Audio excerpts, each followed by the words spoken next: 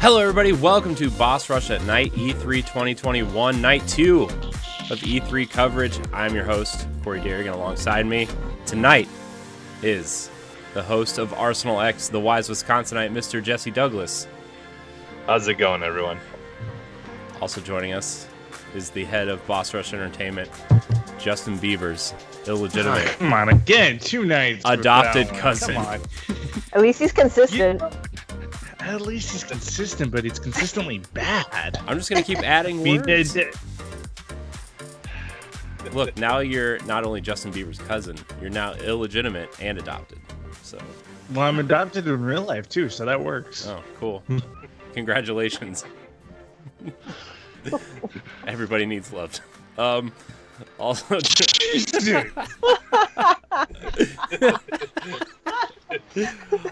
also joining us, the up and coming YouTube star from Block's Games Reviews. He also writes for Boss Rush Network. Block. Hi, Block. Star is going way too far. No, dude, I watched your YouTube channel the other night for 3 hours while I was editing stuff. I I don't know if I have 3 hours of content, but thank you. No, you do. I filled 3 hours. It was like 2:45, but still. Now see, I watched all of your Trash or Treasure videos. I watched most of your RPG reviews, and I started watching the horror ones, and I'm like, no, I'm out. I don't do horror. he got too scared. I don't with, do spooky. Grabbed Well, by the goalies. Although the first one I watched was Costume Quest, so I mean, Yeah. Thank you. last but not least, the only one of us that isn't a scary white dude. We have from our writing team, also an award-winning author, I'm told, Stephanie. Hi. Hi, Stephanie. Making sure that I bring diversity to the group. Yes. Good job. Good job. Gotta check that box. We're okay on that front. I'm so. I don't know. I got kind of a sunburn today. That's diverse from my normal pasty pale white self. So This is never going to air. Let's just acknowledge that now. This is never going to air. oh, we're live. It's airing right now. Uh-oh. Can't take it back. People are watching. People are I don't know if they're laughing or cringing or somewhere in between. Yeah. I don't know. Maybe both. Yeah. Pat from EXP Cast is in the chat. Hi, Pat. C. Waller, 2010. I don't know who that is, but he's making fun of Logan, so I'm fine. Logan, you're muted, by the way. He was holding in the... Yeah, I was holding in, man. I was making you savor He on was it. self-muting. Yeah. Yeah, I was self-muting this time. Compared to the normal, you know? Let everyone else talk first. Corey's like Tony Reale on Around the Horn, and it's just a constant mute on mine. So. I'll do that. I'm also the guy on what was the show? PTI, who will read your mistakes at the end of the show. Again, Tony Reale. That's the same guy. It is. You're right. Never mind. Wow. Look, man, it's been a while since I watched ESPN. So 2000s ESPN, dude. I don't know. Sorry, I did watch the Stuart Scott Michael Jordan flu game highlight the other night. That was pretty good. Rest in peace, Stuart Scott. What a great guy. Anyways, we're not here to talk about sports. We're here to talk about the official start of E3 was today. Man, dude, when I woke up this morning, that Twitter chat was on fire because of Mario Rabbids. I was like, I woke up, I rolled over, and I just like checked my phone, and all of a sudden, I saw it on Twitter. I'm like, the official Nintendo site opened the Mario Rabbids portal or whatever, and I was like, oh my gosh! And I was like, I put it in the chat because I knew I had to get my kids ready first, and I'm like, somebody write this. I can get to it in like an hour if somebody can, and then like, you know, an hour later, I'm sitting there furiously typing with one kid in one arm, and the other one is, you know, on the ground trying to say she doesn't want to eat, and I'm just typing with one hand like, gotta get this up. So that was that was the start of E3. So Parenting at its finest. I know, man. It's like Well, he doesn't tell you that his children are 17 and 23. Oh so God, that'd be that makes that story even better. God, I wish one would be out and one would be on their way out. I'm just kidding. I like my kids on, certain times of day, like when they're sleeping. I'm just kidding. No, we started a little late because we did have a crisis. My child fell and cut her leg on her closet, so that was fun. She's fine though. It worked She's out, fine. though. She's tough kid. She walked it off. It builds character. Yeah. Took a salt tablet and just Yeah. go on. Yep. So, but how did everybody feel about day one of E3 overall before we kind of dive into the Ubisoft conference? Because I feel like that was the biggest thing that happened today, and some people would argue that was the only thing that happened today, but it was pretty big. There's a lot of stuff shown. A lot of interesting, cool, new stuff. Ubisoft was consistently good. I liked it. Like, the show was, a few pacing issues, but overall they showed stuff I cared about. And the end of the Ubisoft conference made the whole thing a lot better for me. Riders Republic was cool, but getting Avatar, Frontiers of Pandora, I'm in. So that's the Division team, right? Making it's Division team working on Frontiers of Pandora. You're right. So that's like an open. I'm assuming it's open world. It's current gen only. They confirmed. So this game is going to be, no pun intended, massive. Right. Josh and I were also talking. It's like it might be part of the Inquisition team as well, because they aren't known to be working on anything major. And we know part of that team did get secluded to do something else. And there's elements, like in that trailer, I was like, there were parts of it, especially with the creature design, that was like, man, that looks exactly like Dragon Age. Mm-hmm. So. Yeah, it was cool though. I'm way more interested in that game than I am the 900 sequels that are in development for the movie. Right. But yeah, they showed a lot of FarCry. That season pass looks interesting. Revisiting the villains, also FarCry Blood Dragon HD remastered or whatever they're calling it that's a win. That's a win right there. That's worth the season pass. So, no new Assassin's Creed. Oh, sorry, Jesse. I know you're a big Far Cry guy. Yeah, I've played all of them, but honestly, I know a lot of people didn't like 5, but 5 today is still by far my favorite. I'm also not super. I don't care too much about story stuff. All, in my opinion, all their stories are pretty weird and crazy in some way.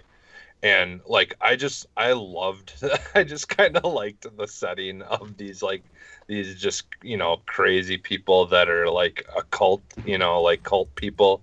I just found all of it hilarious. And then when they started mixing in the this, the drug stuff and the mystical kind of weird, just making it even weirder. I just absolutely loved all of it. I just was completely in for it. So I tried going back and playing 4 again after playing 5, and I just everything gameplay wise was improved in 5. So I'm excited to see what they kept as far as the mechanics of 5 and what they improved on, and if it's like the last games, it seems like every game they kind of improved and got better with each one. So yeah. I'm just really looking forward to see what they did to improve on on the last one, even though I thought it was perfect. Mm-hmm. Yeah, what I will say is, for the Far Cry franchise, that's just personally not my, type of game that I get into. I think it's like a first-person shooter. But, I did cover it today, and when I was watching that extended cinematic trailer, I don't know if we'll get more into that later, But man, did it want me to get invested in this franchise, and that I think that says something if it wants to attract people that don't usually play that genre or whatever. Like, I love the villain. I have a thing with villains. If they can create a good villain, that's it. Take my money. I will get the gold edition with the season pass. I'm invested. So. Yeah. And I mean, that this seems like the story is going to be way more important to the game than it has been in the past. Yeah. Like, I mean, I know people enjoy the story, right? But this seems like it's taken to a whole nother level. I was actually way more interested in this than 5, and 4 got me interested a little bit, but I never got it. 3 was okay, right? But I know like 3 and 4 are people's favorites. 5, people can go either way on it. I feel like, Jesse, I know you liked it a lot, but this really was like, man, they want you to be invested in not just this character, but the villain and, what's going on. Obviously, it's some sort of, Cuban,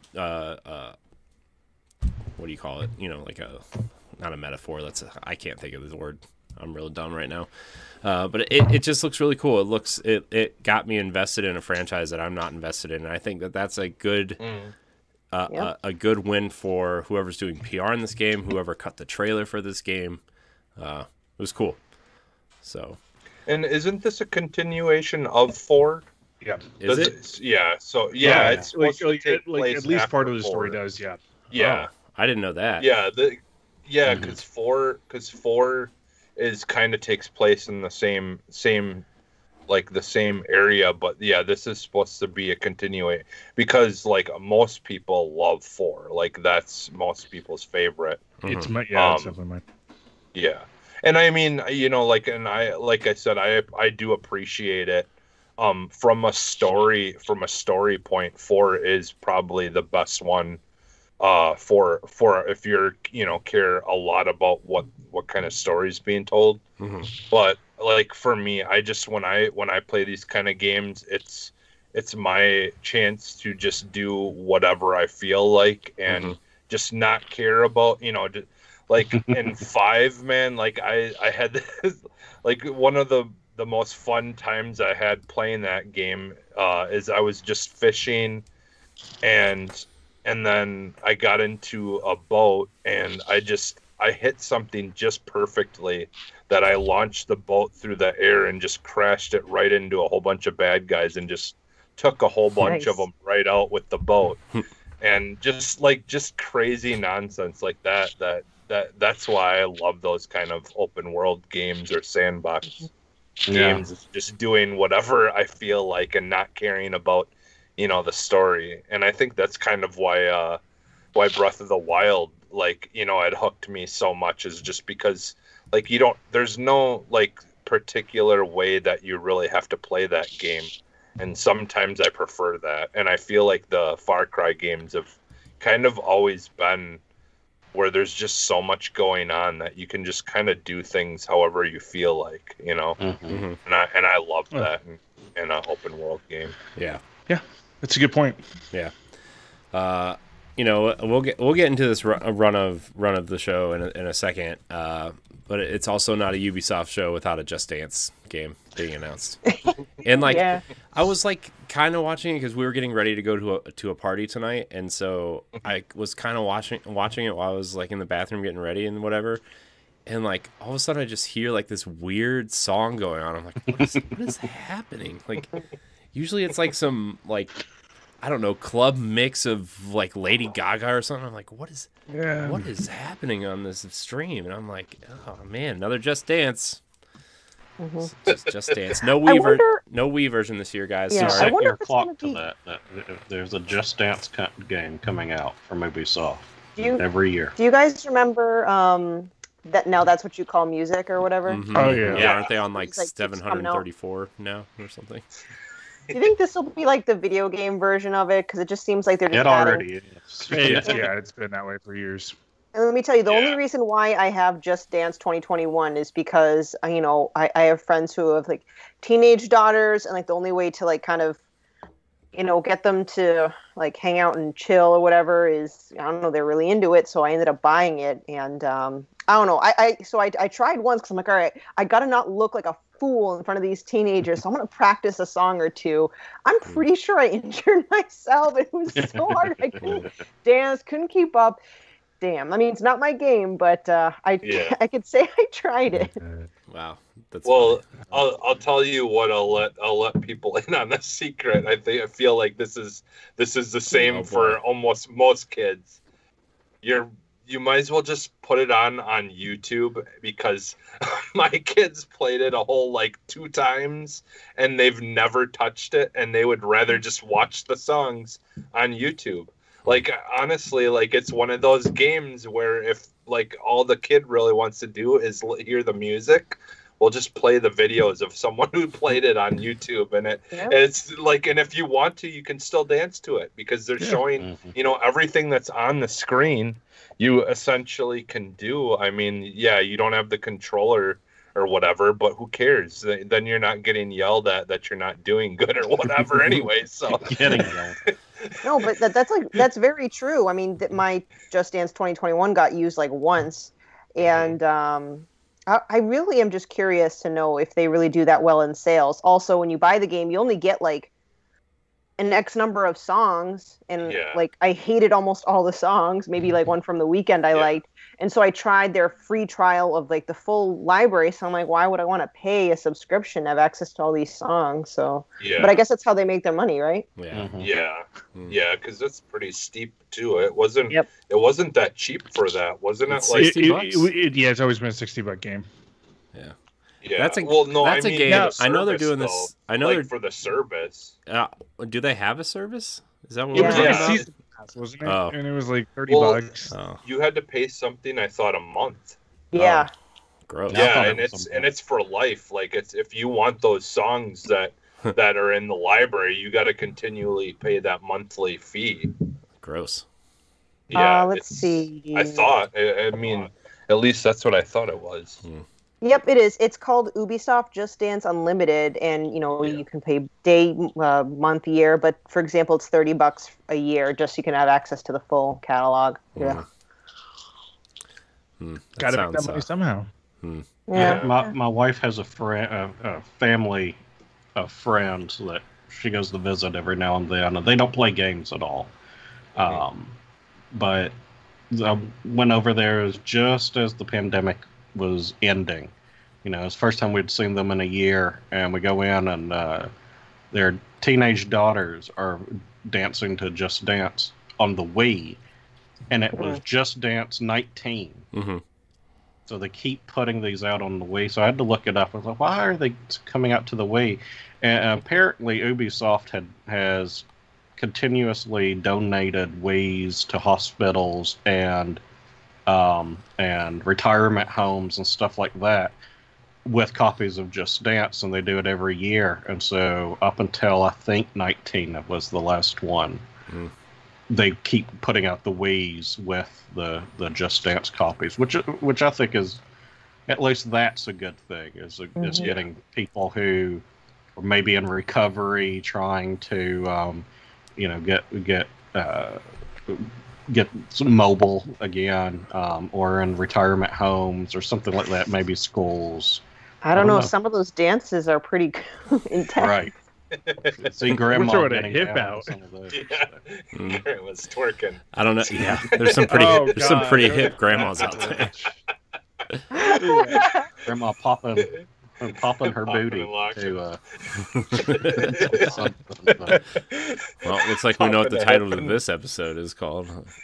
Grandma's popping her booty. You know who's had hip replacement surgeries at that nursing home? Yeah. Man, I'm just saying. So besides Ubisoft, Gearbox went today.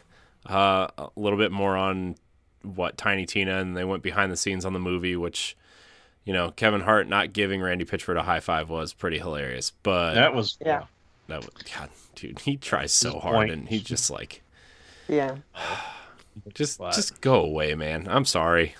Tiny Tina looks amazing, but Randy Pitchford needs to go away. I like how he kept saying, oh, this movie's going to be great. It's going to be great. We haven't seen anything from the movie. Now, do you I think don't know do you think what it's- anybody looks like in costume. I don't know if they're going to have, the art style of the movie yet. I mean, we don't know. Yeah. Do you think we're he's gonna already, like it? Do you think he's gonna like this movie more or less than the porn he had on that thumb drive he lost?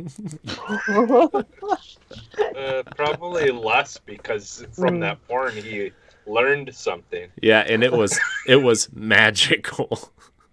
Yeah. Oh man, That's never. Grandma he's popping never her gonna learn it booty. was. It was the name of the porno. Oh. I thought it was Mario Hose. Oh, jeez. And then Devolver Digital had their, weird thing. I guess we can start with them. Did they show anything worth noting? I didn't get to watch it. They usually have something weird, or just they're just kind of weird. Like last year, didn't they have that digital show floor thing where you could play it for free through Steam and you could unlock things for them? Which they're pretty much doing again, yeah. Are they? Okay. They're a weird company. Phantom Abyss coming to Steam early access on June 22nd. That was really the only thing. I mean, I suffered through that 30 minutes, and it was a tough 30 minutes. That was really the only thing that stood out to me. I mean, the rest of it was chili dogs and weird jokes about the industry. I don't know. I like chili dogs. They're What good. you're saying, it's better than the Ubisoft pre-show. Come on. I don't even think so. I don't The know. chili dogs that they were eating looked super dry, so no. No, that's disappointing. See, yeah, I mean, there's I haven't I didn't watch the actual thing, but I've just seen kind of seen bits and pieces of some of the games. I did kind of like the look of that trek to Yumi or whatever. But and they're I don't know, cause see, the thing is a lot of the times I actually look more forward to seeing some of the more the indie games and stuff like that, because to this day Rhyme is still one of my all-time favorite games. I've played that. Go ahead. What was? Oh, I was just gonna say that I've played that game multiple times, to this day, and I just love that game, and there's nothing breathtaking or whatever about it. It's just the way the art style is, and I mean the music in it is probably, it's still one of my favorite soundtracks, but just the way that the music tells the narration, and there's no words, no narration, no nothing, and the music, I look for that kind of stuff, and you're not gonna find that in the big title, big games that are getting all this money thrown at them. You're just not gonna get that. So I do like watching, it's a lot of this kind of stuff, and looking for a good indie game that's gonna just do something that nothing else is, and that's usually the only place you're gonna find that thing. Yeah. So yeah, that's why I wasn't totally crushed, but I really had my hopes up for a couple of those, and another one's Annapurna. I'm sure they'll talk more about maybe what they had on the Indie Direct, but for Devolver, I mean, I think Devolver's the one that put out Gree and Katana Zero, and way back then Hotline Miami. So I was like, let's get something fresh and new and exciting, but I guess not this year. Yeah. I wonder how much the pandemic had to do with that, and then them saying, we're Devolver, we have to do something weird this year because we're Devolver. Do we really have anything to show? And then they just, did this. Something tells me that this year feels like a year where people feel like they have to do something, even though all their stuff's being delayed. Do you think that hurts their brand more than? I think a lot of people are getting a pass just because everybody knows what happened the last year and a half. It's just, it's just the state of the world. Everybody getting back on their feet, and E3 coming back and people showing off games feels like a little bit more like another step towards normalcy. So there's that. What if they did this next year? Yeah, I mean, if they Yeah. did the same thing next year, it's almost like what we say about Bethesda, although not on that level because obviously Bethesda's a way bigger company. But it's like Bethesda, that first E3 they did, it was really awesome, and they showed a lot, and it was concise. They showed a lot of great big things, and they're like, yeah, we're coming back next year. And then the next like 2 years, they didn't show anything worth noting. It was like, well. You showed DLC for Wolfenstein. You showed this free Quake game that nobody played. You know, like, okay, yeah, you have this Elder Scrolls Blades game, like, you know, and they felt like they had to do something, and everybody brings that up every year, right? And it's like, well, next year if they do that, maybe we could have this conversation again. But I don't know. It could potentially hurt a brand, but not to the extent of like, oh, geez, they're doing one of these again, you know? Right. Yeah. So, I mean, how many Yeah, Nintendo Directs have we watched where, like, do they need a full Direct for that? Or could they have just done, like, the Paper Mario thing where they just released a trailer for this and it was like, well, neat. So. Yeah, like, because, you know, and I think that's the thing is, like, at least for me, like, I judge, like, you know, how well like a thing is depending on, like, for me, I think what's more important is just having like different stuff that's gonna appeal to multiple people. Because like, you know, like, I mean, every time that I watch a Nintendo one and they show another, you know, whole hour of what new characters are coming to Smash, I don't care about that game at all. But, you know, like, I can see though that if I'm someone who loves that game, yeah, like, it's cool how in depth they get, you know, talking about that stuff. They did get away from like that. They did get away from showing that in the Yeah. the bigger directs, though. They've usually been like, here's the reveal of the character. If you want to watch this, we're doing another direct specifically on this character, right? Yeah. I remember Exactly. the year it was revealed, they spent like 40 minutes of like a 80-minute direct on Smash and like characters and how they play, and it's like nobody cares about this except for like 3% of your audience, like, and I think they took that feedback to heart, and that's why they started doing that. But Yeah. so, But it's, yeah, I mean, that's cool for the people who love that stuff. But yeah, you know, and like I said, that's not really, in my opinion, gonna, you know, make it a bad thing, you know, and overall. But yeah. All right. Well, we can get into Ubisoft if you want, because this is pretty much going to be the bulk of our show now, right? I mean, we didn't talk about Gearbox, and we talked a little bit about Devolver. So Ubisoft had their big Ubisoft Forward. I was actually quite surprised in a good way with their event today. I really liked a lot of the things that I didn't think I was going to like. Like we talked about FarCry at the top of the show. Looked great. Riders Republic surprisingly gave me those SSX vibes.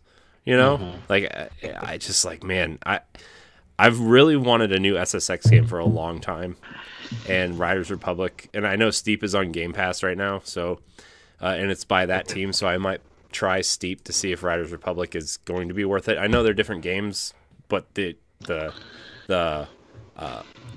gist of the game is there, so I kind of want to try it out. But let's talk about this pre-show.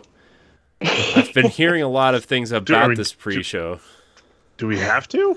Yeah. Yes, we have to talk about how I don't know if the audio was just the way I was streaming it, but, you know, I think one of the big things we want to just address the elephant in the room is that those weird, like, screensaver, like, intros while we were waiting in between sections where it's just visuals of someone riding a horse or driving a car or a drone. Riding a drone. Yep. Almost hitting a building, and a plane that sounded like a wet fart, you know, stuff like that. Man, the only two things I saw for the pre-show were Ed texted me like super early, and he's like, Ninja Turtles are coming to Brawlhalla. I'm like, cool. What's Brawlhalla? He's like, it's that Ubisoft game. I'm like, clearly, because this is the Ubisoft show.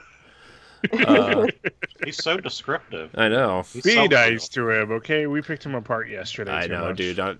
This pre-show snack chat was just, man. I asked him about the chili dog or the Chicago style hot dog thing last night, and he's like, sometimes you just want a good hot dog. I'm like, okay, I don't. Then we talked about 1,000 other things because I think side tangent next weekend. Him and I are going to do a lot of rewatches and watch-alongs, I think, just because he's missing all this because he has to work. So, and anybody's welcome to join us if you want. But, yeah, I saw the Ninja Turtles thing. I'm like, they look good. Like, I liked the reveal, very 80s, 90s cartoon reveal, which is what I got from that side-scrolling beat-em-up that's coming out soon, too. Why are the Turtles getting crossovers with everything right now, by the way? Yeah. It's like, it's Money. awesome, but I'm like, make a damn Ninja Turtles game. Yeah. Give me a good, open world, a Metroid-style Turtles game. So I think part of it though is that they are trying to get another Ninja Turtles movie funded. Nobody wants It's to fund coming. them. It's coming to Netflix. Seth Rogen is producing it and writing it. Wait, For Right. real? Mm-hmm. but then they're even wanting to do another animated series too. Yeah, because the last one they did was terrible. So to get that though, they're trying to build more value into the brand. Yeah, I know Seth Rogen is doing a Turtles. I don't remember if it's a movie or a show. That's geared more. Leave it. It's geared more towards people our age who watched it when you were little, but have the adult sensibilities of like, oh, Michelangelo's a stoner. He's probably gonna smoke weed in this. I don't know. He's making a CG animated reboot of Teenage Mutant Ninja Turtles. Yes. Oh. That should be Coming out next year, or coming out in 2 years on August 11th. Great.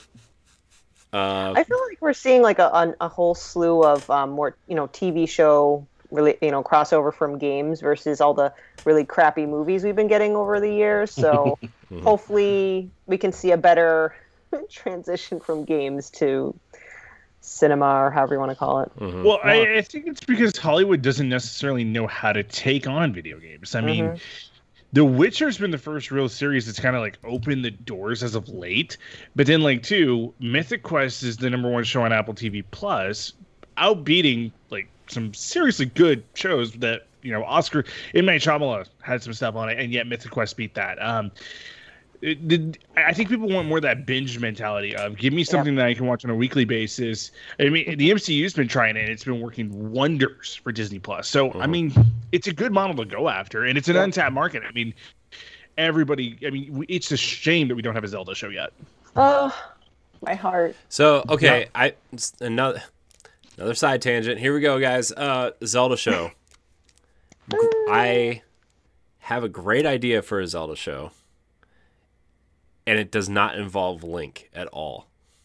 I think it should revolve around. You talked about this the other day. What did we talk about this It should revolve around the politics and betrayal of Princess Zelda and the king and Ganon and his thief army or whatever. It'd be very I guess Game of Thronesy? Yeah, but I haven't watched Game of Thrones, so I don't know really. But he's one of those people. I am. You know what, Logan? Just because you said it like that, I'm going to tell you that I'm proud to be one of those people. Well, and if anyone read my thing, I've got a good idea for a Mario movie. It's the politics of the Mushroom Kingdom. Yeah. And the betrayal of Princess Peach with the king. And Bowser's army and all of that. Auditor 450 with the comment of the night. So Zelda with incest? Link could be your brother. You don't know. Who would you want to play Zelda? Give me an actor or an actress. Gilbert Gottfried. It's so I said. On that note, though, Jeff Goldblum as Ganon. Ooh. That could be cool. Because I always thought, first, honestly, Dave Bautista would make a good. Oh yeah. Yeah. I'm just thinking in terms of the way Nintendo is going, if they ever did one, how they would want it to go. It would be, you know, kind of kid friendly, and like if you add it, like they would add some sort of comedy to it. It wouldn't be the show that we would want it to be, right? It would just, but Jeff Goldblum could be like this really weird version of Ganon who thinks he's funny and becomes a meme, and you know, that kind of thing. Did you see my thing, Corey, that I had posted about the Mario movie? I did not. I was just joking. You guys were, I think it was you guys were talking about movies, like about the Mario movie on one of the shows. Mm-hmm. I think it was Boss Rush, and that I had made this whole thing up that like in another universe, Seth Rogen made the Mario movie, and it was him, and he played Mario, and then it was I remember you saying this. Yeah. And that the whole movie was them like tripping on mushrooms, and they had to beat their alternate, their dark side, their evil side of them, which, you know, is Wario and Waluigi. Yeah. And I think that would actually be a kind of like an actual adult like Mario movie would be kind of funny. Yeah. I don't know. To answer your question though, Logan, who would have played Zelda? I don't know who I would want to play Zelda, but for some reason I see like Amanda Seyfried playing Zelda for some reason. Oh my gosh, I was just thinking that. I'm no lie. I was like, who's that person from Mean Girls? Yeah. Yeah, I was thinking about Kinsey Davis. She would be a really good one too. She was in That Awkward Moment. I'm looking through her IMDb right now. She was in, what was that one this past fall with Kristen Stewart? the lesbian Christmas movie. Yeah, that movie was really good. That came off way worse than it was supposed to. Should I Google that lesbian Christmas movie? I mean, it'll probably would come up. Make sure Safe Search is on. Cheap. No, that takes the fun out of it. Oh gosh. She would be really cool because there's a couple of good options there. Yeah, I mean, you can't really go. There's a lot of good actresses out there that, you know, that could probably. Olivia Rodrigo. Who? Olivia Rodrigo. Who the heck is that?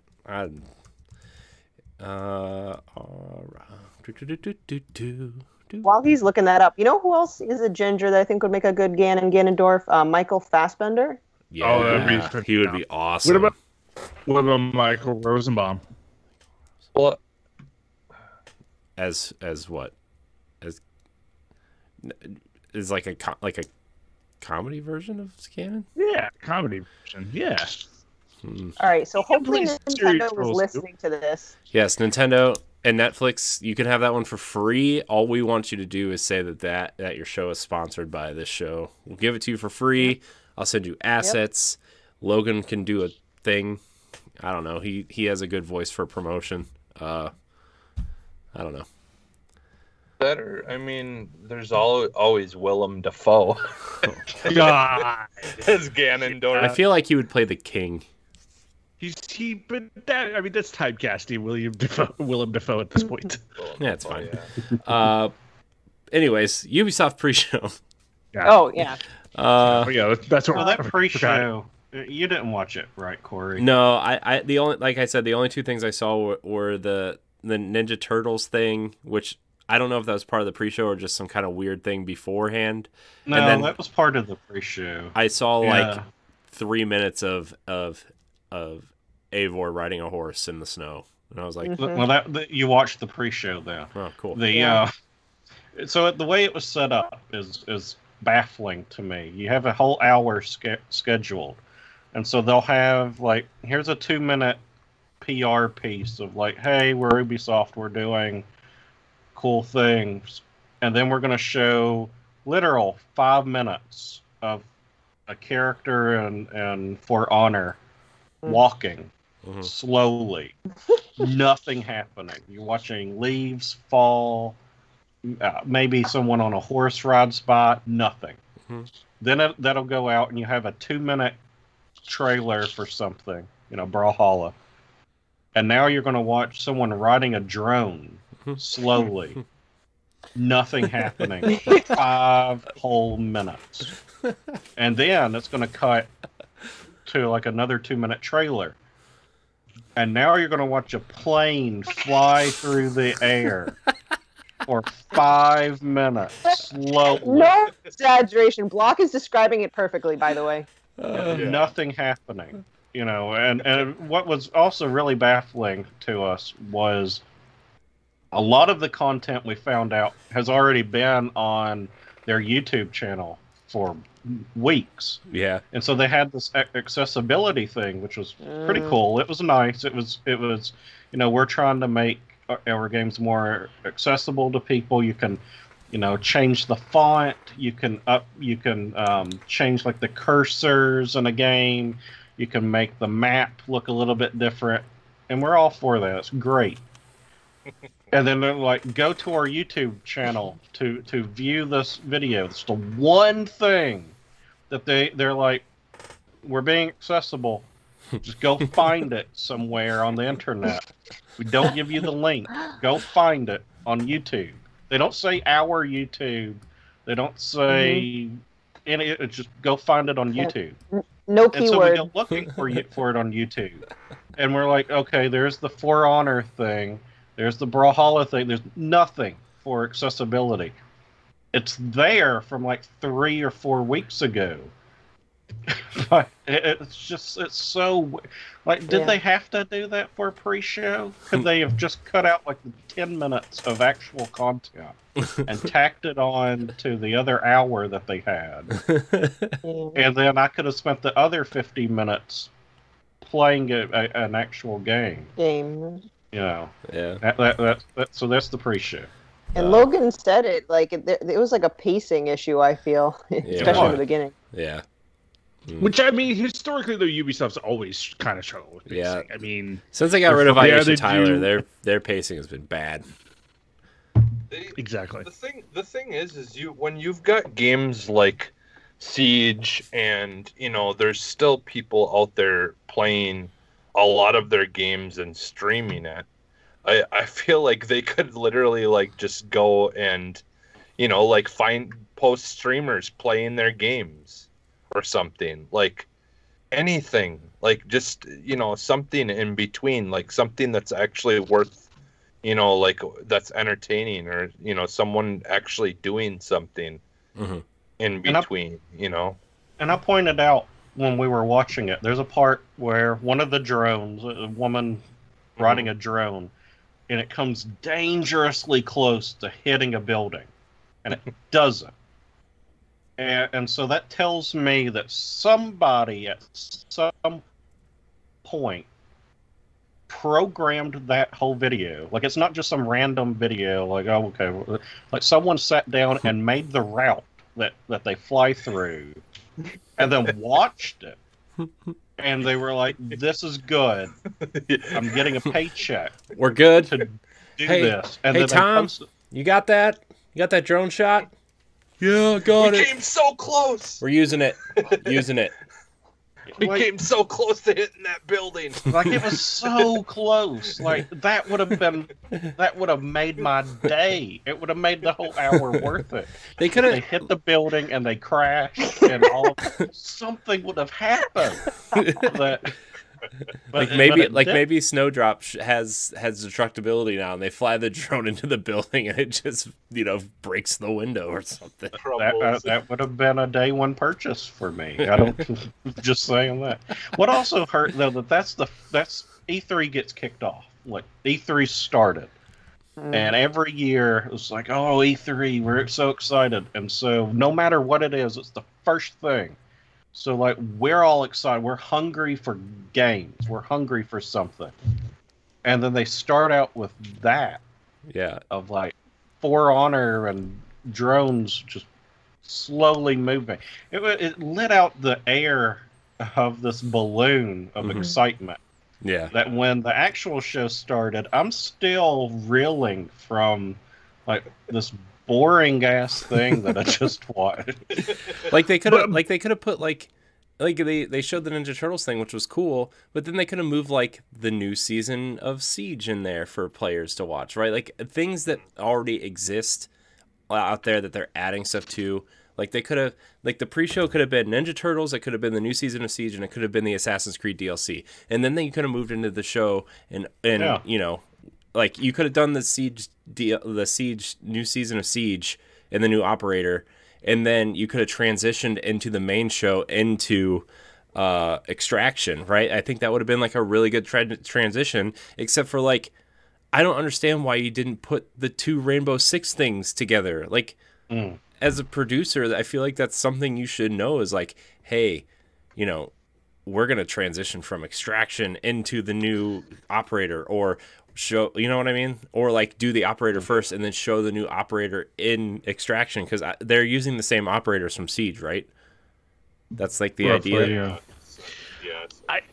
But see, like I don't blame Ubisoft too much for this one. This is a weird year. Like normally, the pre-show they would have the different developers talking about those moments. So if we're introducing the Ninja Turtles into Brawlhalla, we have 10 minutes about, hey, this is everything you're going to be able to play with this. Here's why we're doing this now. Here's the inspiration behind it.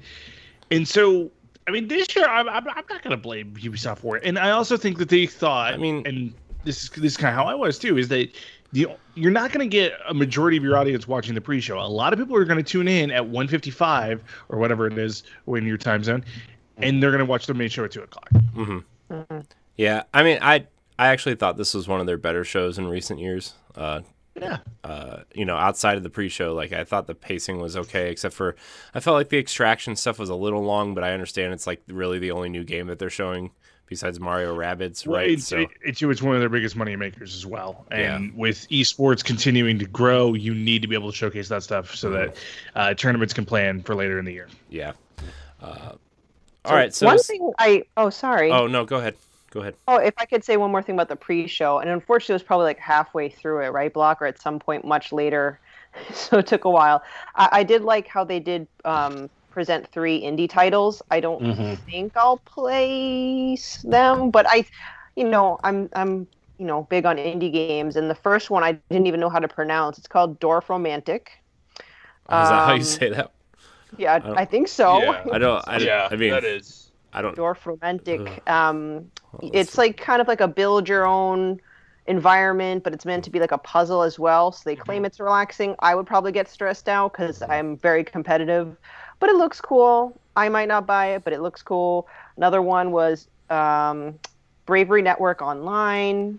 That's a turn-based battle strategy game. Then the last one, I'm not sure if I'll end up actually buying it, but I think it was hilarious. It's called You Suck at Parking. Yeah, that looks hilarious. I really wish someone from Boston, from where I am, with a thick Boston accent to talk about this game. Oh, this is so funny. You drive around, you park your car, you suck at parking. But, yeah. It reminded me of this. I've not played it, but I've had it from PlayStation Plus for years. This game, Roundabout. You seen that? It's like a car that's just spinning around repeatedly, and you're trying to navigate the streets. It's what it reminded me of. But okay. Yeah. And by the way, I think Dorf Romantic, unless they showed a new one, I think that's already that game. I thought that game came out like last year already. It was. It's on years ago. Yeah, partial release, and then they're planning on a full release with adding Switch and adding mobile. Oh, okay, yeah, because I was like, God, I've heard about that a long time ago, but that makes sense, because now that you mentioned, I think it was like one of those early access type kind of thing. But. Yeah, I it's always good to see these bigger companies kind of push some indies. You know, it's sometimes you get so overwhelmed by these big, huge AAA games, right, that these companies kind of forget about the little guys. EA's been pretty good about doing this too. So, say what you want about EA and their FIFA card packs and their, Star Wars garbage, but they do pretty good with the indie side of things. So, yeah. Well, speaking of kicking things off, 54 minutes into the show, Ubisoft opened with Rainbow Six Extraction, which is previously Rainbow Six Quarantine. They changed the name because of I think pretty obvious reasons. An alien force has infected parts of the United States, and they're sending in the operatives to go in and clear out the infection and, save some of the other operators and stuff. So, Jesse, I'm going to kick it over to you because I know that you're pretty excited for this. What do you think? What do you think about it? Yeah, I mean, I liked what I seen. I like kind of how they really change up the gameplay.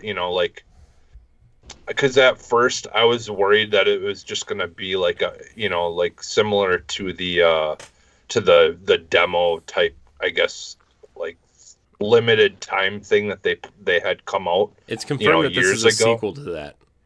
Yeah. So that's cool, I think. Yeah. I mean, I got from it what I was hoping. I was hoping that it was going to just be more than, just basically the game, running in a different way, but nothing really added to it. Mm-hmm. And I liked that you kind of, they're adding new equipment and new things, and that you kind of work towards unlocking. Mm-hmm.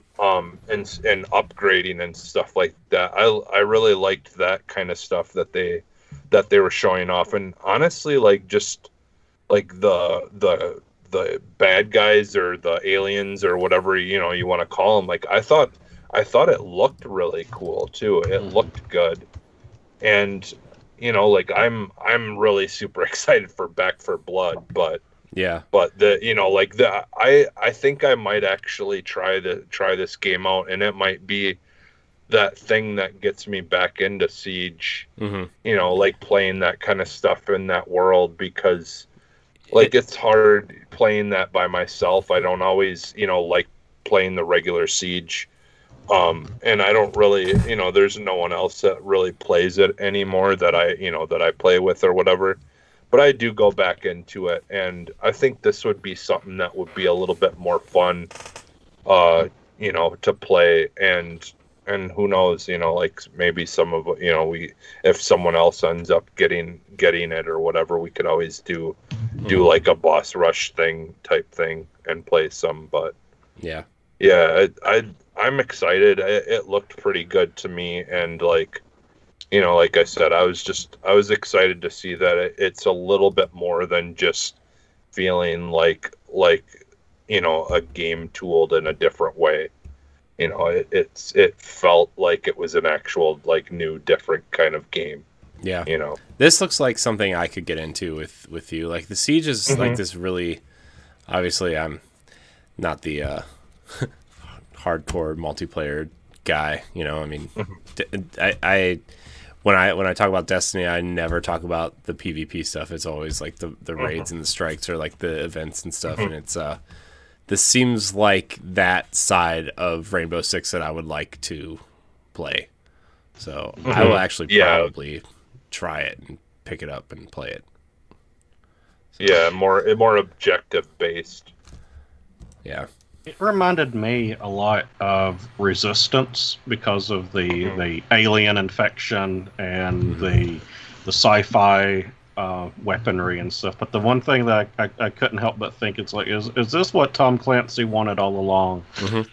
when he made Rainbow Six? He said, they're gonna fight aliens mm-hmm. here. We got to build up to it, but they're gonna fight aliens. I mean. You could have said that when they released Ghost Recon Breakpoint, where they're like, "Oh, you're a guy who's fighting, Facebook and technology on a remote island in the middle of nowhere against the Punisher." So, whatever.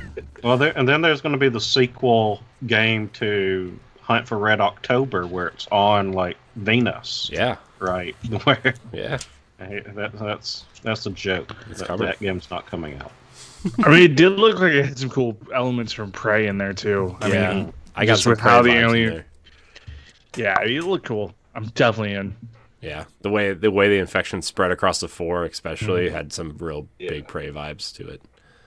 Yeah, those dark visuals, that alien dark visuals, kind of really, I thought, works well with that world and stuff, because. Like, I mean, for the most part, like, you know, regular Siege is just pretty, like, standard, like... I don't know. Some of those operators have some real G.I. Joe feel to them. Yeah. Especially the later season ones. Yeah. Which is fine. Like, I mean, you know, like, it is kind of cool, but a lot of the ones that people just are like, okay, this is kind of stupid. Mm-hmm. People just vote out anyways that you're not able to use them in that round, which is fine. You know, like I am all for you know, player-based decision of what operators don't get used or whatever. Yeah. So. Yeah. Anybody else have anything to say about Rainbow Six before we move on? Seems cool. It's out in September, I think. Mm-hmm. So. Mm-hmm. Yep. All right. So after that, they showed off that Rocksmith Plus subscription. I actually thought they were love this. Yeah, I thought it was really cool. I thought they were going to be done with Rocksmith just because, like, obviously the Guitar Hero phase is over, and Rocksmith was trying to do something different in that space a long time ago, and I knew they were still releasing kind of weird DLC and stuff for certain versions of the game. But this is cool. This is really unique and different, and I applaud Ubisoft for sticking with it and actually providing something that's, you know, useful and educational and will probably do a lot better in this sort of environment than I think they planned with the original games. Especially because, like, you can use your own instruments, and all you have to do is plug it into your cell phone or a USB port on a console or whatever, and I think it's really neat. Imagine if they do what they've done with Just Dance, and do that with Rocksmith Plus, and not putting it into nursing homes or something. But I mean, maybe. But you know, to putting it in schools, putting it into, you know, instrument stores or something, marketing it to the right people.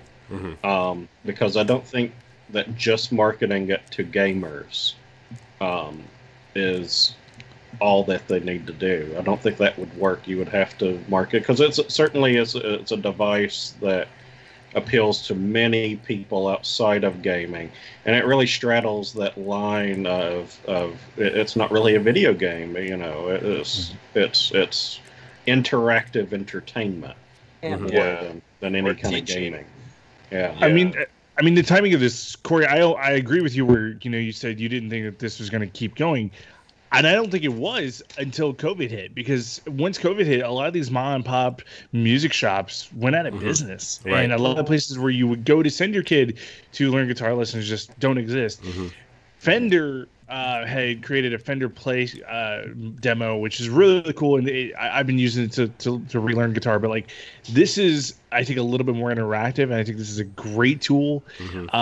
The fact that you can do bass and guitar, and again, you're using your phone as the mic. So many more apps are doing that, and it's a genius technology. I mean, Guitar Band, you can use your phone now as an amplifier and have all your effects and all this cool stuff. I mean, this is 100% a win for Ubisoft. It just needs to be priced correctly. Yeah. That's the thing, is $12.99 or less. If it's there, awesome. Yeah, I was going to say, this subscription can't be any more than like $15 a month, right? Like, I feel like that's high, but I feel like, you know, especially with all the stuff you can do in it, like, I mean, not only can you learn how to play, but veterans can, like, remix certain songs and add certain, you know, they can do really interesting things with existing songs, and I think that's really cool too. Well, and you can get active feedback too. That's my one issue with Fender Play, is that I don't know if I'm hitting the string exactly the way I should be. So if I need to make a correction early on in the process to stop a bad habit from becoming a major problem, like that alone sets Rocksmith up above anything else that's on the market right now. Right. And you can use acoustic. You don't have to use an electric guitar and plug it in and have all of that. You can just pick up what you have and go for it. Yeah. It is going to be interesting to me to see how they incorporate bass, because bass is a really tricky one to do based off an iPhone or Android mic. I mean, the mics are great, that's awesome, but bass has such a low frequency of volume that's like, unless you're plugged into an amp, it's going to be tough. Yeah, but I feel like people who are veterans and really, really get into the nitty gritty after, you know, the first couple weeks. I mean, it's like I'm going to use podcasting as an example, right? The first time I podcast, I talked into like my webcam mic and, you know, whatever.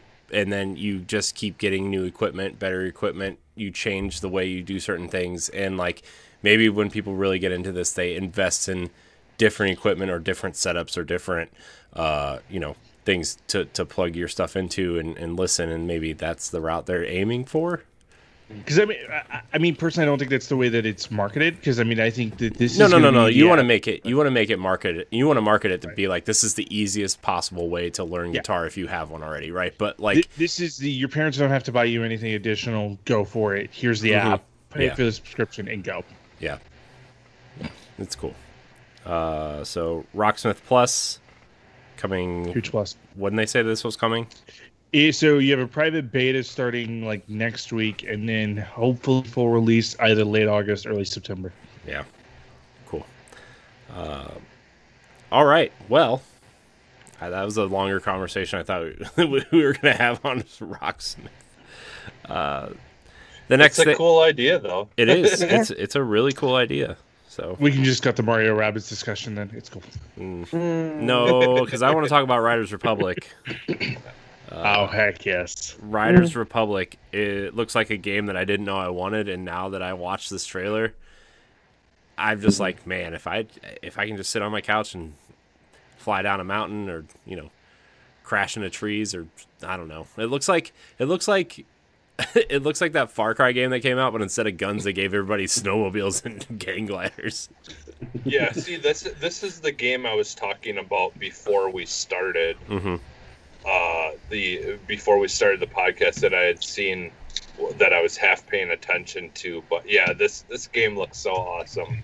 Yeah, it's like because like I love the oh crap, what are they called now? The side-scrolling games. What, Ollie Ollie? No, the one with the motorcycles and stuff where you're right. It's like side scrolling or whatever, and you've got the tracks that you're going through, and you got to try to stay upright. Like Excite Bike? No. I'm lost now. Just move on. I can't think of it right now. But yeah, this game looks really cool. I knew that they had some interesting. I knew they had something interesting with Steep, right? Steep looked really interesting, mechanically good, but there wasn't like anything that made you be like, man, I want to do this, right? And I think adding this weird kind of extra thing to it, it's I think it's cool. I think Riders Republic is the evolution of SSX that I think maybe I want, right? Because we were talking about that a little bit earlier, where I've been wanting an SSX game for a long time, and this might be a step in that direction. So Pat says Trials. Was it Trials? Yeah, Trials. That's it. Yeah, it's like that. It's like I was that trying game. to think so hard on what that was. Yeah, it's like Trials, but like done in like the know in the 3D versus a more of a side scrolling, which I'm all in. I love the Trials games. Like I got so addicted to those games where I would just play them for hours. Yeah. It's really fun. I'm not into extreme sports, but that's a game that I would play. Yeah. Mm-hmm. Yeah. What were you saying, Logan? Okay, I tested Steep back in 2014. I've been kind of quietly doing Riders Republic 2. They brought most of us back for a closed beta about 6 weeks ago. This game is insane. This game is absolutely awesome. I love that they took a lot of the feedback that we had back when Steep came out and changed it up for Riders Republic. Instead of having like these realistic characters, you get a little bit more of a cartoonish style with an unbelievably breathtaking landscape. I mean, I was thoroughly impressed with how this world looks. And then they created a lot more features and ramps and grinds that are developer made and not just part of the natural landscape. And I think that's a huge thing, because like one of my biggest critiques of Steep is that there's not a set path you have to go on. And if you just venture on your own, there's a lot of big hills where you'll just die. And there's like, well, hey, a little bit more guidance there of, hey, this is kind of the direction you need to go if you want to pull off these awesome tricks. This game is going to be absolutely awesome. I can't wait to play the full game and see how Trick Attack looked awesome, that new game mode. I can't wait to dive into that. Yeah, I just can't wait to be the Sherpa or whatever that is riding that bike on the mountain. There's so many customization. Like, there's a panda suit you can wear. There's like, I want the this little game is- ice cream bicycle. Yeah, There's this one with game a just poop looks emoji so that you fun. can ride down. That's, There you go. My daughter got me a poop emoji pillow sitting on my chair over there. Oh. She thinks it's hilarious. That's how that's how you show true love right there. I gave my son that poop emoji plushie, and he still has it around. I mean, Awesome. it's a fan favorite. It's Yeah. it's gonna be sticking I around. won a poop emoji hat at a carnival, and I gave it to my nephew. So One of the other takeaways I had here was, did you guys see that little part where they didn't go in depth about it, but it looked cool, where you can race. It looked like about 30, 40 people at the same time. Mhm. I was like, dude, I'm so in for that. Is this That like looks is this awesome. like a extreme sports version of a battle royale where like you have to, maybe this is where like road rash or whatever comes in and you're like hitting people with chains on snowmobiles and stuff. I'm in. I'm Yeah, in. I loved Road Rash. God, Road Oh, Rash I- 99 has to happen at some point. remember that Yeah, terrible There you go. Remember that terrible version that came out, like it was called like Road Redemption or something a couple years ago, Yeah, and it that was like was- supposed to be a road rash game, and it was really bad. It sucks. It's Yeah. so bad. I got it. It's so bad. Yeah. Man, good times. Riders Republic, that comes out. When does that come out, Logan?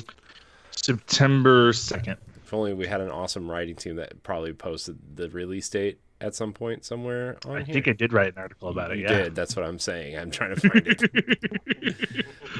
By the way, anything we talk about here tonight, you'll be able to watch the breakouts in the articles that our writing team did an awesome job covering the shows today. So You know what else? You know what else? That everybody game except kinda Jesse, good remi- job today. You know what else that kind of reminds me of too is like Wreckfest, like the Mhm. you know, like it takes like that kind of that fun, like just like craziness of like that game, but yet it's still like, you know, it feels realistic and looks nice, and but yet at the same time it's just, yeah, like you said, going for that goofy, like comical almost style. Mhm. Like, yeah, because like Wreckfest, I love that game so much. Yeah. It's so fun. Jesse, I don't know. Do you want to talk about the new operator for Siege, or do we just want to move on to? We can move on. Because I kind of seen it, but it's like I kind of was like I was only half paying attention to that. Yeah. You know, like, because I'm excited, but I usually end up, I'll be honest, I learn about the new operators when I fire the game up and read or watch the video things that they usually have when the new operators come out or when they are coming out. A lot of the times they do a really good job of kind of teasing new stuff and all that. So Yeah. All right. but So after that, I kind of got. I kind of stopped paying attention in the middle of this. I know that Assassin's Creed is getting this new DLC, which that's what that game needs is more game, right? You know, not enough game in that 120-hour action RPG. So that's coming. Which this coming from somebody who bought all the DLC for Odyssey and played about 90 hours of it. So. Whoops. I was gonna say, how many hours have you stuck into Destiny 2, buddy? I mean, there's people who are probably Assassin's close to Creeders. 2,500 hours since it launched. So, shut up, Logan. Okay. How many hours have you sunk into High School Musical, Logan? I have no regrets. No regrets. The Crew 2 is getting an expansion, which is called, what was it called, Jesse? You brought it up earlier. The Ridge or something. oh yeah, the Ridge. I think it was called. Yeah. But yeah. So we got a lot of montage announcements.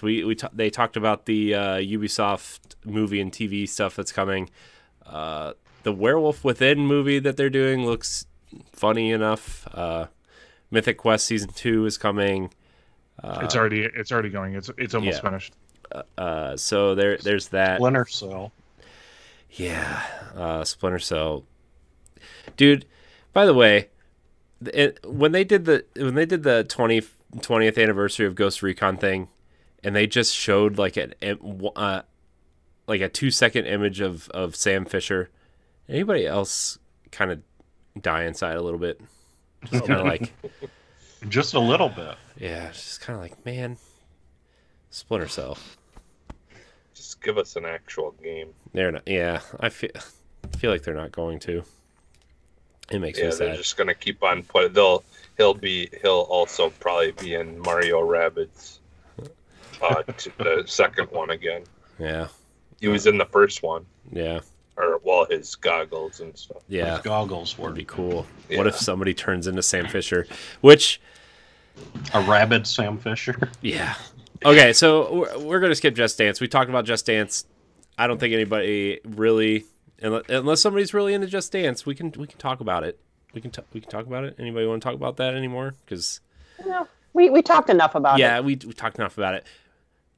The game I basically told people not to buy it. Yeah, just watch it on YouTube. Buy it and dance your hearts out, okay? Don't listen to these other people. Okay? We're gonna skip this Far Cry 6 DLC for a second here.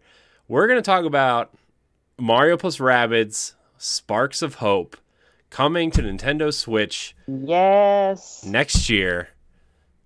Oh my gosh. I've never been so excited in my life. Legit my favorite Mario game. It was the first Mario Rabbids. It looks so good. I love that game. And I'm sure it's not really related, but it kind of made me thought of all the crazy deals that the first Mario plus Rabbids game has been seeing on whenever I go onto the Nintendo eShop. I'm like, what's happening? It's on sale all the time. It's on. If you want the physical copy right now, it's on sale on Amazon for $14 right now. Wow. And don't the physical copies come with the DLC? I think they come. I think they repackaged it with the DLC last year for the Gold Edition. Mm-hmm. I don't know if it's the same version. Oh, okay. But I know they did repackage it with the DLC last year for the whatever the normal price is. Stephanie, how excited are you for this game? Oh, wicked excited. I can't wait. I love how, they kind of take it towards like a space type setting, and there's a rabid Rosalina. So oh my gosh, she's so sassy. Yes. They're getting ready to go. Get up. They're getting out. They're getting ready to go, and they just look back, and she's just sitting there in the chair, like kind of. She's like the emo rabbit, where she's like, I guess. And then she just slowly slopes out of it, slides out of the chair. So something interesting. When I was writing the article for it, and I was trying to do a little bit more research to get as much info as I could, and I noticed that in the official image of what looks to be the box art later, it has like our red-eyed villains on one side, and then you have Mario and Rabid Peach and Rabid Luigi, and then you have that emo punk rock guy who has like a Buster Sword from Final Fantasy right there. But they also have Bowser right there, which makes me wonder if, again, Bowser and Mario will team up, and you'll have another like Rabid Bowser or something that will join your party as well. I wonder if Bowser, like, maybe to unlock him, you have to beat him, right? Maybe he's like the first boss, and then like you unlock him as a character moving forward. That'd be cool. I would think that that's a big possibility. Yeah. And then like the Rabid Luna Star. That's cool too. Yeah. I love Mario Galaxy, so I love how they have so much of those vibes. And I did try to do a bit more digging, so much excitement. And there's hints to it being a little more, I wouldn't say fully open world like, but I guess being able to travel to different planets, and each planet, kind of like the Galaxy, I guess, right? This seems a lot bigger than the first game. Yeah. And I wonder if that's why it took it'll be 4.5 years About since the 4 first years, game. Yeah. To come out, because it's a lot bigger, because the first game they said was only in development for 2.5 years. So the fact that it's taken them almost twice as long, especially because they didn't really have to develop an engine, right? Like they have the engine, they have presumably most of the assets, especially for the main characters, right? So, man, this game looks so good. It looks so good. Yeah. Well, I think what they could do, like, what I would like to see from this is, like, I had nothing against what they did in the first one, but I almost would have preferred that instead of having the extra levels and extra things that you could do after the fact, that they would have just had more to the actual story, and just kind of left that like whole like doing things differently and going back and like having the different puzzles that you would play at certain difficulties or whatever.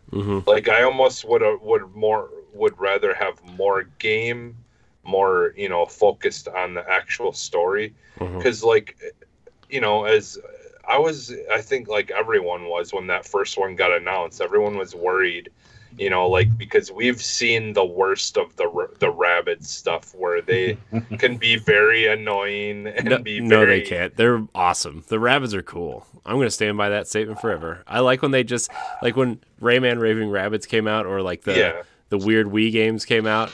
Yeah, and they would just like, I'm talking more the shows and stuff. Yeah, but they would just be like walking by the camera doing normal things, and then they just stop and stare at the camera, and then they'd just be like, bah!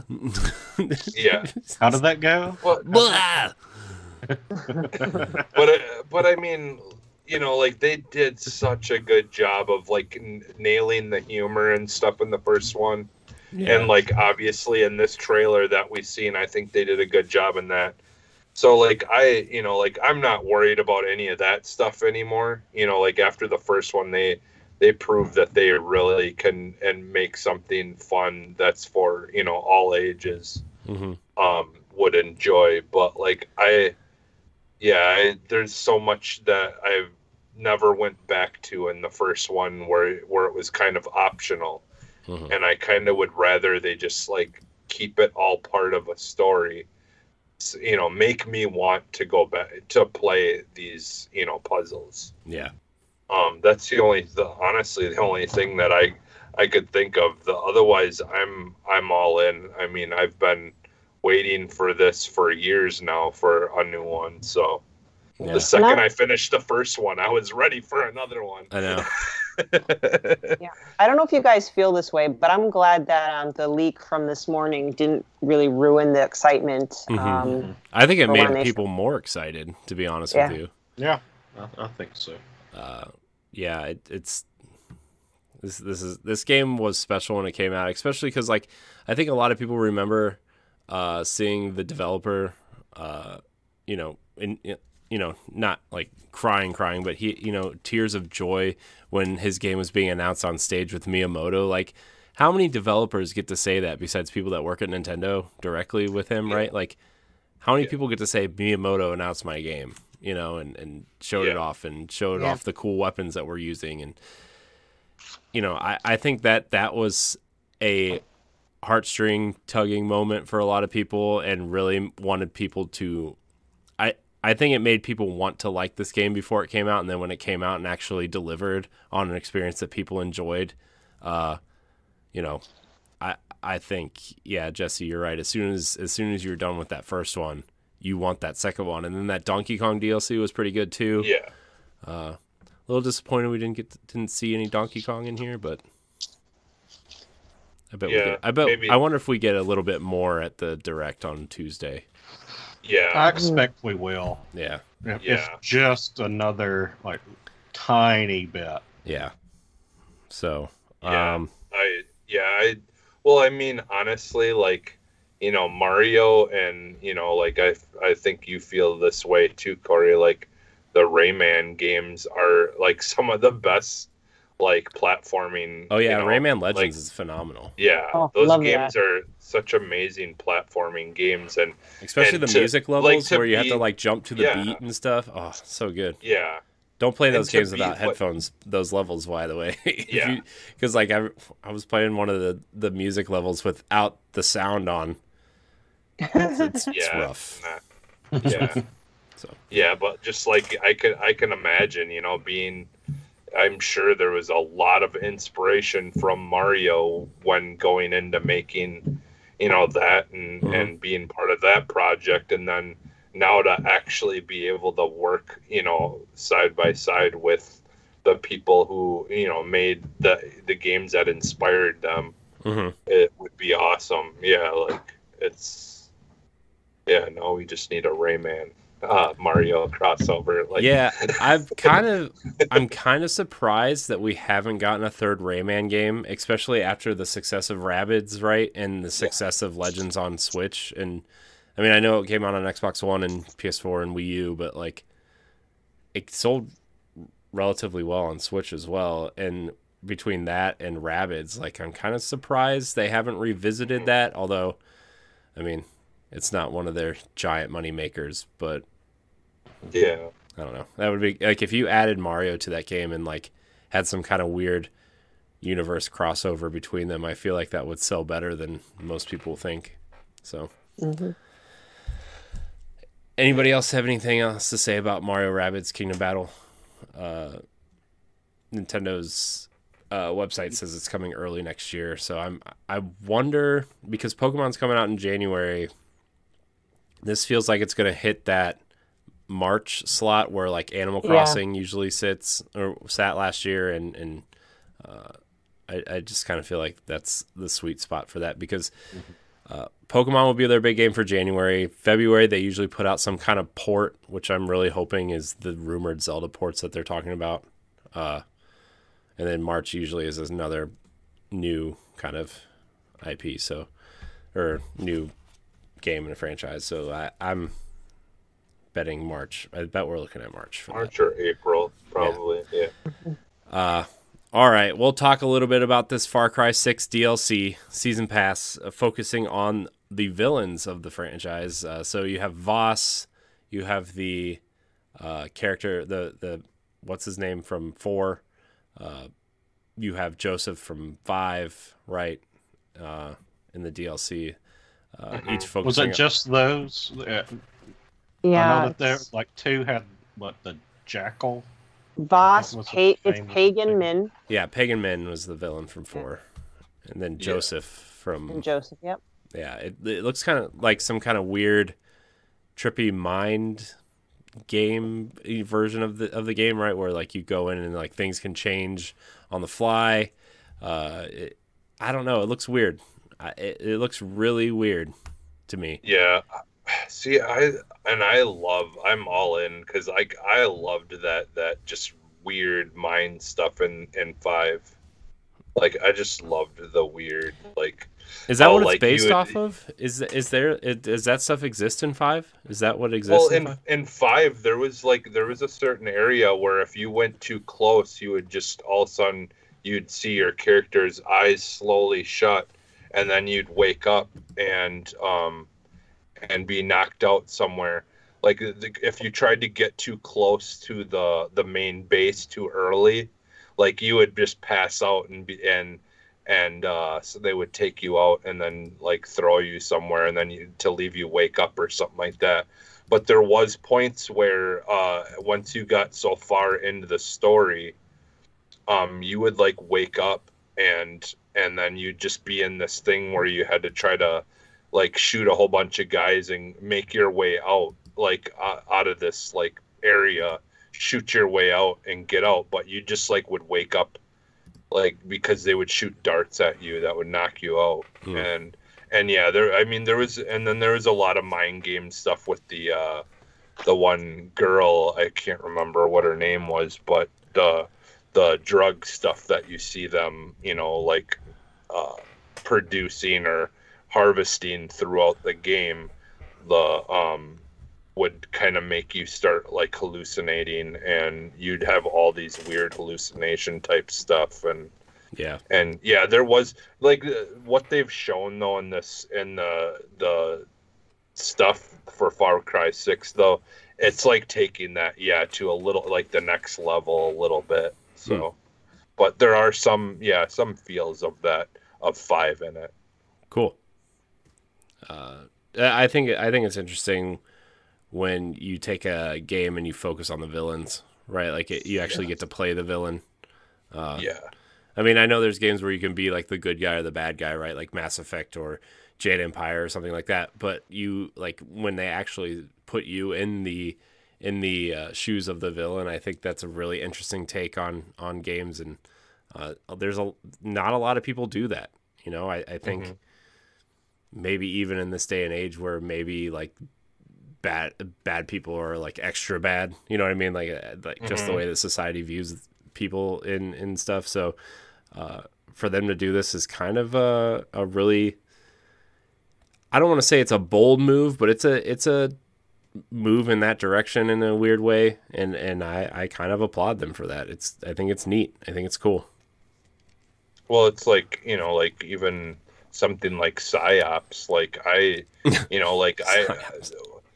honestly, I wasn't laughing because you brought it up. It's just like that's a game I haven't heard about in a long time. Yeah, but I mean, like honestly though, like, you know, like there are times where I just sit and think, like, you know, people in the real world, like when it comes to wars and things like that, like, you know, sometimes you got, if you think about it, like they're trying to do what they need to do to protect their country, and we're trying to do what we're trying to do. Like sometimes things can get blurred, you know, somewhere in between there. And you think about it and put it in your own situation, like they're just doing what we would do if we felt like we were in danger. Right. Like, you know, like so like when games kind of go around things like that or just like where the people you think are the good people end up being the bad guy, or, you know, like Braid. Like I still to this day, Braid is one of the all-time best games ever. Just like, oh yeah, thinking you're the good guy the whole entire time. You're Mario trying to save the princess. No, actually, you're a stalker, and she is trying to get the hell away from you. Like, I just love that. When I heard that, I thought that was like the funniest thing. I like, man, it's so amazing. And then you look at the character, and you're like, he looks like one of those guys. So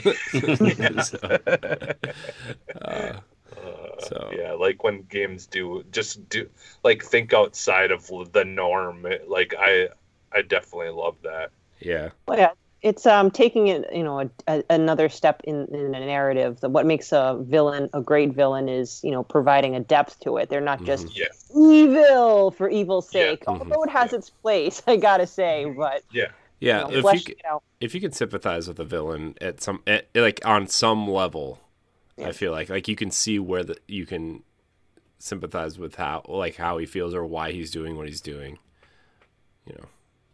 That's the whole entire, like, 2,000 episodes of Naruto. Like, here's a villain. 300 episodes later, this is why you feel sorry for him. And you know what? You know, maybe it's something I'll have to unpack with my therapist, but I always thought video games was a great platform because I have to, you know, always be on my best behavior in real life, and I'm always trying to do the right thing. But video games gives me a way to be like, you know what? I just want to be an evil person for like 2 hours. I want to punch that reporter in Mass Effect every time she comes up to me. Yeah. Man. Good times. Yeah. Sometimes being bad feels good, guys. It's life lesson. Man. All right, so anybody have anything else to say about this Far Cry DLC before we hit this?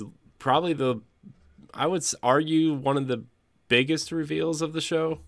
I think Avatar Frontiers of Pandora was finally revealed. We knew they've been working on this game for God, since the Division 1 was announced, I feel like, they've been working on this. Massive is the developer of the first 2 Division games.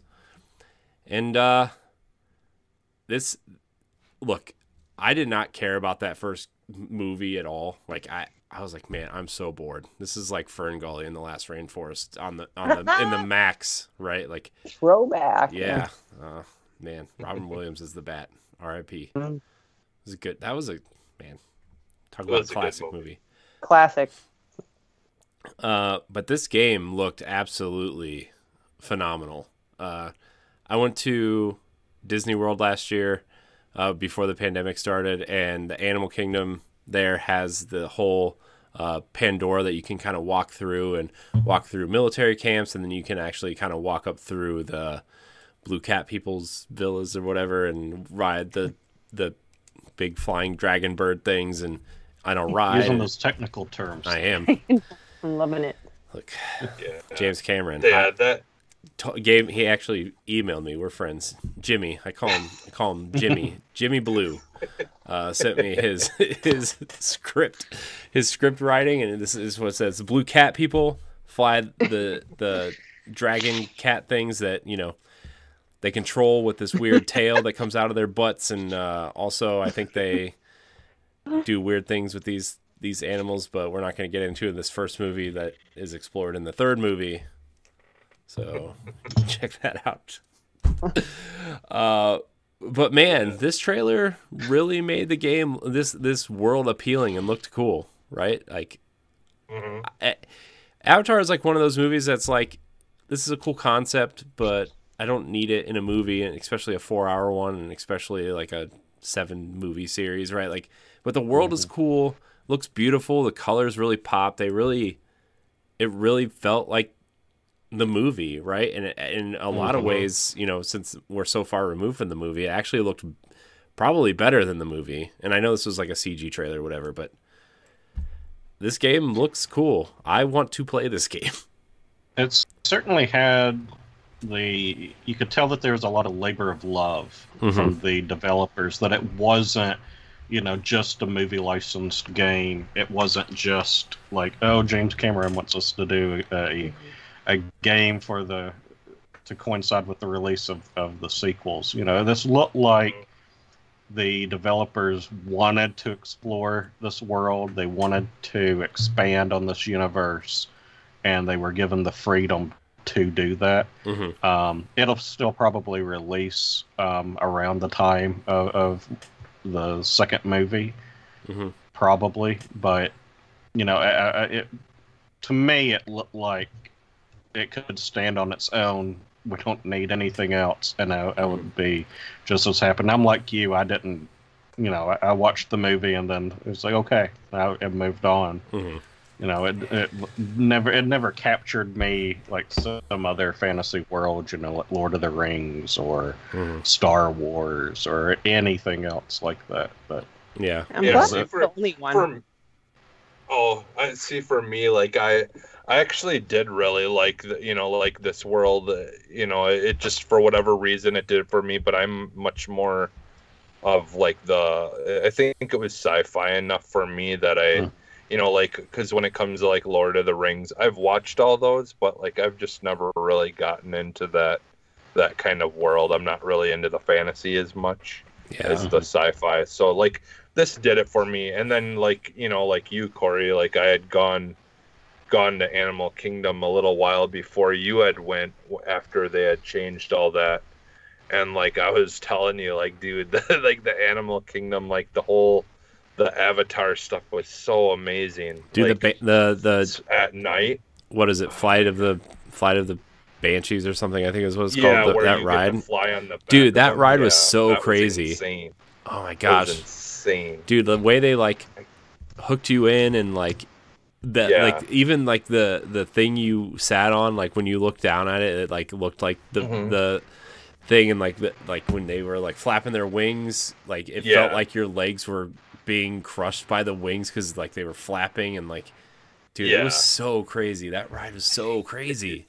Yeah, it was good. It was like, and like, man, talk about like heart pounding. Like those drops, like, I mean, even though you're like technically just sitting on something, when it's VR like that, it's just, and like you've got all the movement and the wind and things blowing on you while to make it feel like you're really doing it. It was intense. It was so intense. I know. Stephanie, what were you gonna say? You were starting to say something earlier. No worries. I was just gonna say I'm glad I'm not the only one, because it's not like I didn't like it. I did enjoy Avatar, but I just didn't get what the major hype. And it's one of the highest grossing movies, right? Isn't it in the billions or something? It is the highest grossing movie of all time. Yeah. So that's what I was going to say. But yeah, again, and not saying anything that's different, you know, I am kind of this game has piqued my interest. I think it'll stand on its own. It definitely has the trappings of what would make an open world game, and I just don't see how it can't be. I mean, judging by what they did with the Division, right? This feels like it's probably going to be some sort of weird loot thing where you go and upgrade your weapons. You know, I wonder if this is going to have some kind of weird faction thing, where like you could play as like the military guys, or you can play as the blue cat people. That's what I was getting from that too. I know it's not, but I was getting a lot of like possible World of Warcraft type of faction type of split, you know. So you could play, you know, I'm not. I don't think it's a MMO by any means, but a single player type of scenario like that. Yeah, there's two things that excite me about this game. One, if they do this right. Now, granted, maybe they don't. Maybe it's just its own thing. Maybe it's own standalone thing. But one is like it's on next gen consoles only, right? Like it's on PS5, Xbox Series, and PC only. So they aren't having to like accommodate the older consoles, right? I know that's a big argument right now where like, hey, why are these new games coming out on older consoles? And it's like a business decision, whatever, blah blah blah. But the Division is still going strong apparently, right? Like a lot of people like that game.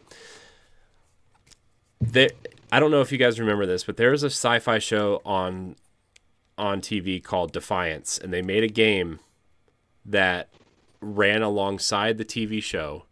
And whatever happened in that season of the TV show affected the events that happened in the game. Now, granted, both failed spectacularly, but that concept of, you know, the TV show affecting the game and then what happens in the game affects the next season of the TV show was like a really interesting concept that nobody had ever attempted before. And they actually got through 2 seasons of the show, and the game went on for 5 years, and that actually, like, they pulled it off in a weird way, right?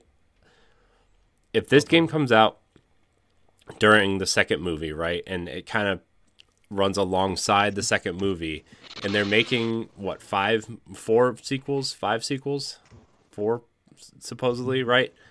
Like 27 sequels. Yeah. But like they could do some really interesting crossover things with the movies and this game where like the movie comes out, maybe there's some kind of event in the game that, you know, crosses over with the movie, and like, hey, the characters from the second movie are now in the game as NPCs. They give you quests, you do missions for them, they go on missions with you. Maybe you try to save them, and like some of the missions actually influence some of the storytelling that moves into the third movie or whatever. Like, there's a really interesting way that maybe they could do that. I don't know if that's possible in this day and age, and like, you know, games take so long to develop anyway, and they probably have some sort of roadmap. And I know James Cameron was involved a little bit with this game and sort of like fleshing out the world and making sure that this game was canonically correct. So I think that's really an interesting thing that they could possibly do with this game that you can't really do with a franchise if you're not planning it out, right? So I think it's cool. Yeah, that would be interesting. And that would actually just make me watch these movies if this game is good. And I'm sure they'll be on Disney Plus at some point because Disney now owns everything. So, well, if you think about it, it's kind of like, you know, like, I mean, they could have technically did that with like Mass Effect too, where, you know, like how you like how things change in the game, you know, like depending on what you do, and then that those choices and that character, you know, transferred over to the next game. You know, it's like taking that but to the next level, you know, where you're mixing it in with an actual TV show. Yeah. But yeah, that would be pretty cool. Yeah. That would be neat. Yeah. And since it's the developers of The Division, I assume you can play this game by yourself or with friends, right? You could probably see other blue cat people running around the world, and you can wave to them and, you know, hook up tails to each other. I don't know. I want that to be their official name, just blue cat people. I know. It's so much easier than, what are they called? What are they really called? Logan, fact check that for me. It's a V tribe or Kavi tribe. Well, was it their tails or was it just their hair? I don't know. It was something that was attached to them being inserted into something else that was attached to something else. So that's enough. I needed. Kink. Okay. No kink shaming on the Boss Rush Network there, Block. No, I'm praising that.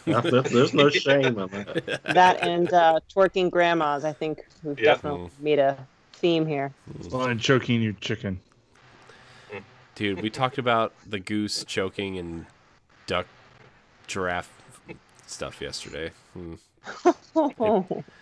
Don't worry, guys. Instead of a really thought out interview from Celeste this week, you're getting our ridiculous pre-show discussions on Friday. So. Oh gosh, that's gonna be super embarrassing. It's fine. It's fine. We're an open book here on Boss Rush. It's fine. You do what you need to do, right? Laron, I told him it was a bad idea to swallow on his date today, and look, now he's got food poisoning. Jesus! Even I would make that joke. So, you know, well, I gotta go before we get a. Yeah, I mean, unless anybody really has anything to say about anything else that happened today, I think that this is gonna wrap it up, right? Like, I think Ubisoft was. Yeah. How would we grade Ubisoft today? Because I think Gearbox gets an F just because Randy Pitchford tried to do magic tricks and, you know, show some stuff. Even Kevin Hart was like, "No, dude, pass." Yeah. I think it's a B. It could have been an A had we gotten an update on Beyond Good and Evil or that game's Skull and Bones. Skull and Bones is the weird one, I think, right? What else? Because it should have been here if it's releasing next year, like we keep hearing. I don't know. I'm still intrigued in Beyond Good and Evil 2. Yeah. I checked out of those two. Out of years those ago two. on that. Yeah. Yeah. Out of those two, though, like those are I think, yeah, I'm kind of the same. Beyond Good and Evil. If they were to show me something, I would be excited. But Skull and Bones, I honestly, I don't think I was really too into it when they first showed it. The thing with Skull and Bones is like they were like, "Hey, we're taking the pirate stuff from Assassin's Creed Black Flag and making a pirate game finally." And I'm like, "Yes, Black Flag is the best Assassin's Creed game. I would totally play another pirate game." And they're like, "It's online only, and it's only the ship battles, and it's multiplayer, and you control a crew." I'm like, pass. Because that was not what I liked about that game. All right, well, I'll just stick with Sea of Thieves. Yeah, right. Well, that's going to do it for night 2 of Boss Rush at Night, E3 2021. I want to thank everybody in the chat for joining us. Shout out to Nick from WASD and Beyond. Shout out to CGG Dragon from Console Gaming Crew. Shout out to everybody in the chat who joined us. David was in there at some point. I want to applaud the writing team today for covering everything. It was a big day. I know tomorrow's going to be a huge day for a lot of people too, with Square and Xbox and Bethesda and who else is going tomorrow. WB I think is only WB is only showing Back 4 Blood though. They said none of the DC stuff's going to be there. That's being saved for DC Fandom.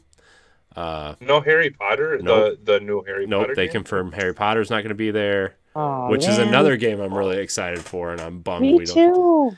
Can we? Yeah, Can me we? Can we? You know, wave wands at people together. Can we do a community Harry Potter game night when that game comes out? That sounds kinky. Yeah. I've got some weird kinks, Block. Okay, maybe we'll save that for Boss Rush After Dark. I got my Severus Boss Rush at night. So. Yeah. I've got my Severus Snape wand sitting over there that I got from the Harry Potter world. He was my favorite character. I love him. Yeah, and as an actor too. Yep. Yeah. I was so bummed that when he passed away, that sucked. Yeah. That day sucked. Great casting. Oh. Yeah. Awesome casting. Anyways, thank you guys for watching. Remember, you can find the pod clips and the stories that were written today. You can find them on our YouTube page at youtube.com/BossRushGames. You can find all of the written articles that everybody did such a great job providing on BossRushNetwork.com, BossRushGames.com. Download the podcasts. If you are listening to this on podcast feeds, you'll hear it in the morning, obviously, and then you can join us live on twitch.tv/BossRushGames Live if you want to watch it live. Remember to like, subscribe, share, rate, and review wherever you see our content. Thank you, Block. Thank you, Stephanie. Thank you, Logan. Thank you, Jesse, for joining me tonight on night 2 of E3 2021 coverage on Boss Rush at Night. And we will see you tomorrow night to cover Xbox and Bethesda, Square Enix, the PC Gaming Show, and WB Games. Good night, everybody. Good night.